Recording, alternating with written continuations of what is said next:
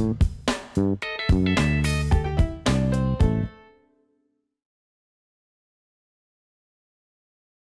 the main reason I'm making this video is that, as many of my subscribers may notice from this picture, I currently have no pool table. I sold my old one and I'm still waiting for my new one to turn up, so apologies that I haven't posted any videos recently. I often get asked questions in the comments about my cue and table, etc. So with the lack of a table to demonstrate on, I thought I'd make a little video about some of the accessories that I use. As with most things like this is just my personal choice and what I like to use. Firstly, my old table was a 7-foot slate bed dining table. The dimensions of this table are 7 foot by 4 foot, which gives a playing area of 6 foot by 3 foot.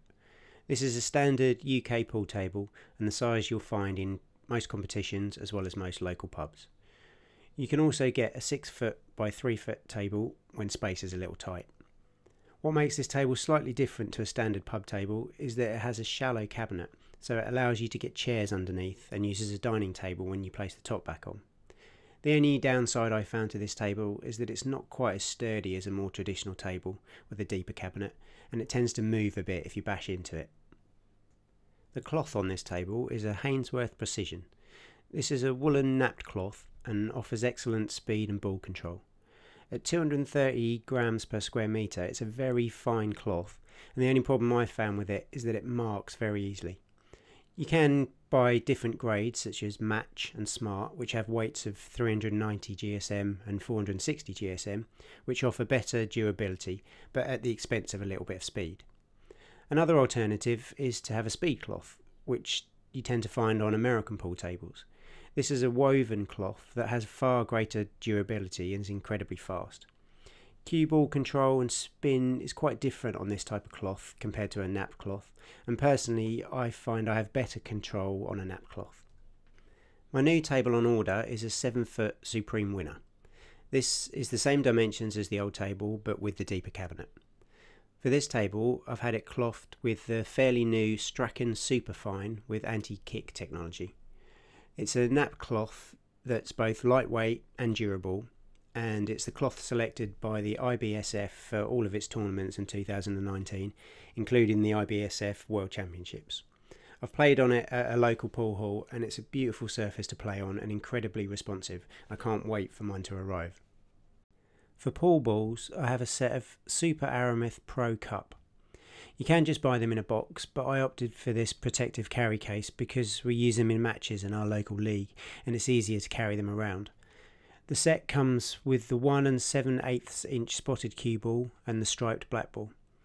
These are more expensive than a standard set of balls that you might get with your pool table, but the quality is exceptional and you'll certainly notice the difference when using them. This set also comes with a bottle of ball cleaner, which just helps keep the balls in great condition. These are the best balls you can get and are used worldwide in tournaments and championships because of their quality.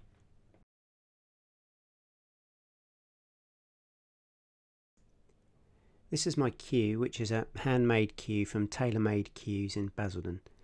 The cue is a 3/4 length cue with an ash shaft. Cues are very personal things, and what's right for one person might not be right for someone else. The best advice I can give on choosing a cue is try and find a shop where you can try them out. The place I bought this from let me try several cues, and I can't really tell you why I chose this one other than it just felt right for me. The tip on this cue is a 9mm Elkmaster Pro. They come in soft, medium and hard, and I opted for the medium. Again, the size and make of the tip is very much down to personal preference. What I liked about this particular brand is that they're really long lasting and hold the chalk incredibly well. As far as size goes, then it's fair to say that you will achieve more spin with a smaller tip, but your cueing needs to be very straight, and a larger tip makes it slightly easier to hit the ball straight, but with slightly less action on the cue ball. This doesn't mean to say that you can't hit a ball straight with a small tip, and that you can't get spin with a large tip. Again, it very much comes down to the player, their ability and their personal preference. The chalk that I use is probably a huge overindulgence, but I'm a sucker for anything with the word pro in that might improve my game. It's Triangle Pro Chalk from Tweeton. As you can see, it's slightly darker than the standard triangle chalk that's quite commonly used, and it's marketed as having added ingredients to increase friction whilst creating a smooth feel and incredible grip. It's certainly a nice chalk and I do like it, but whether it merits being over 5 times as expensive as the standard chalk is open to debate. One last thing I wanted to show you was my cue rack. You've probably seen it in the background on a lot of my videos. It's not going to do anything to improve your game, but it looks nice in my kitchen. I hope you found this information useful, and I've put links to most of the products in the description below. Hopefully my new table will be with me soon and I can get back to making some more pool videos shortly.